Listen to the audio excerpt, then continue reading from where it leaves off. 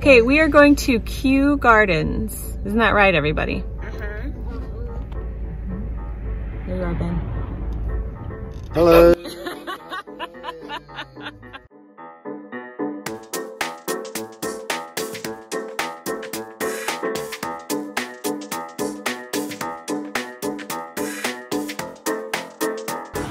Okay, so we underestimated the rain. It's actually raining and we didn't think that it would be raining. So I'm gonna have frizzy hair, but we do have an umbrella. And we're looking forward to going. So let's go into Kew Gardens.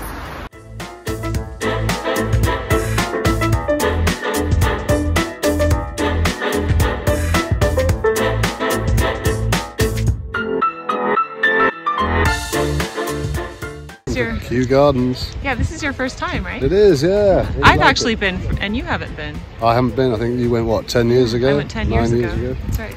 I'm so excited. So this is the Palm House, and I just love it. It's so, what, Victorian, isn't it? Yeah, it is.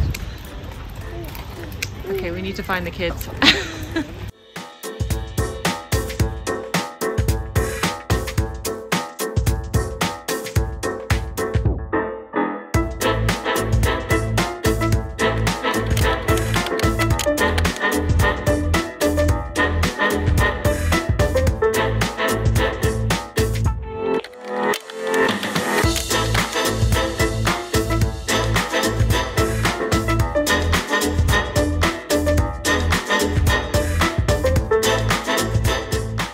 So we're in the Palm House right now and we're in the Africa section. It's so cool. Look at these roots behind me.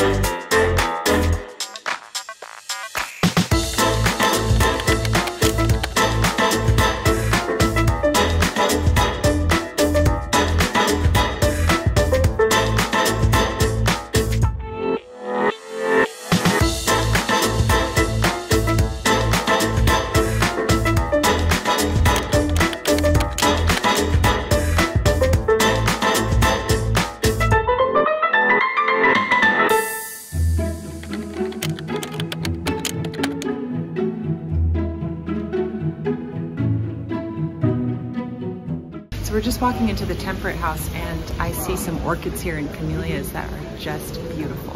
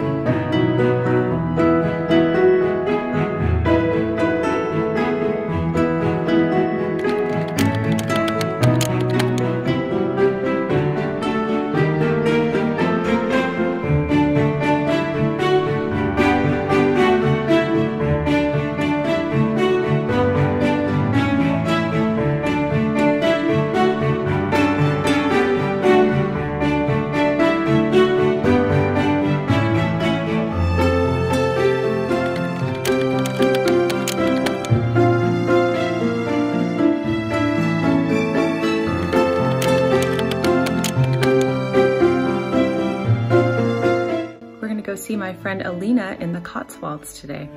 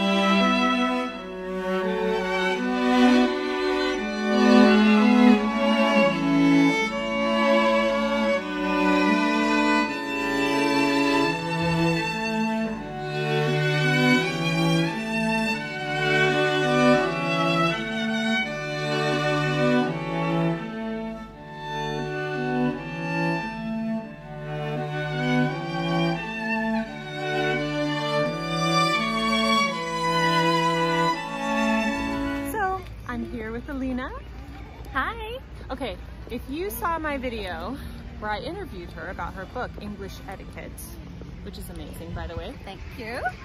I'm in the Cotswolds with Alena. Can you believe it? We finally met in real life. We've been friends online now for quite some time, I know. haven't we? So it's nice to finally meet in real life. She actually exists. I exist. And she's just as beautiful in real life. Aw, and so is she. And so, what town are we in right now? So we are in Bourton-on-the-Water, which is a Cotswolds must-do. So they've got this very low, so they call it the Venice of the Cotswolds. It's got a very low kind of river. It's only about a foot deep. And in summertime, they play football in it. Really? Yeah. Well, my daughter just tried getting in and I got extremely cross. I think it was about an inch shy at the top of her welly boots. What are you doing? We just had a lovely lunch as well at a cafe. So lots of food consumed and tea. And our husbands are, Ben and her husband, Carl, are hitting it off and they're wearing the same jacket. They are. They're like twins. And it's a bit funny, isn't it? So we do have to have a shot of that. We do. We'll get them. Yeah. And so this is just so beautiful. I love all of these old buildings. I mean, look, see, you don't get that in America, do you? I mean, is that a house? Yeah, some of these are privately owned. There's a lot that have been converted into kind of tea rooms and restaurants and things, but there are some that are privately owned. Yeah. So I can imagine it's quite pricey. Yes. I wouldn't want to live with all these tourists in my backyard. No, that would bother me. They do actually have, there's Bibury down the road, which is kind of inspired Middle-earth for Tolkien, for the Lord of the Rings. And they have all on their gates, they have kind of signs in various languages saying, do not trespass, don't come and take pictures in my front lawn. And I bet people, that's annoying. they just kind of, it's very poor tourist etiquette. Yes. So what's some Cotswolds etiquette that you can share with her? What's something unique to the Cotswolds? I'm putting her on the spot here. Yeah, you really are. What? You really are. I think, well, do you know what? I think you can see it going on if you pan up. Up? Can you see? Or no? Just the amount of people trying to get, we waited, I think, 5 minutes at a bridge to get a perfect shot. Yeah. So I think it's just be mindful of other people around you wanting to enjoy the space with you as well, you know, because some people can kind of commandeer certain spots to, you know, enjoy the view. Yeah. You know, there's lots of picturesque places. So I think, yeah, just be mindful of that. You know, get your shot and move on. And obviously, yeah, don't kind of take photos in front of people's houses if they, you know, if they can see that, or you can see that they're annoyed. So. Now, is there anything distinct to the Cotswolds, like clothing or mannerisms or food or something that is uniquely Cotswolds? What do we need to know about this?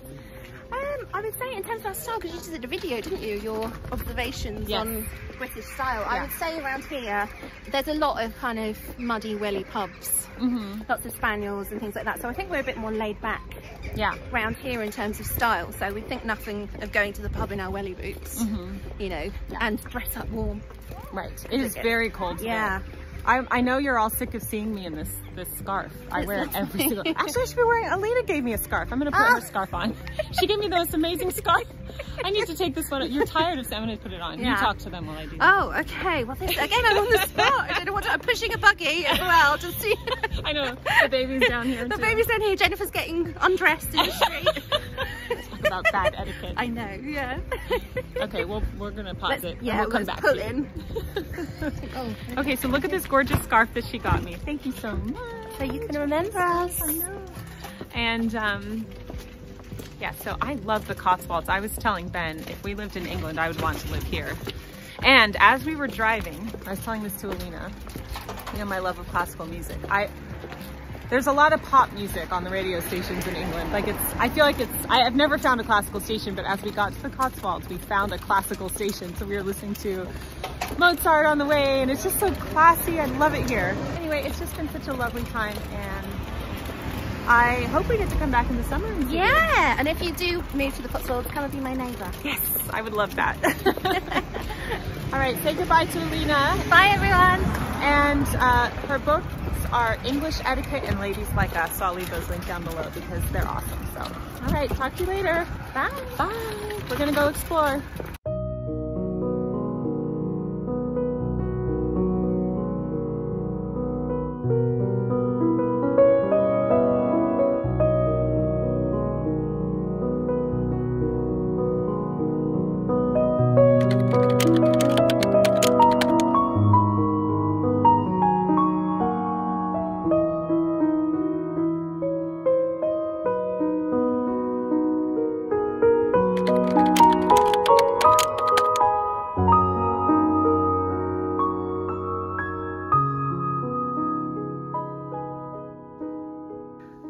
Okay, so many of you have asked for a tour of the flat, so I'm just going to show you a few of the rooms now. There is a really lovely garden outside and it's so pretty.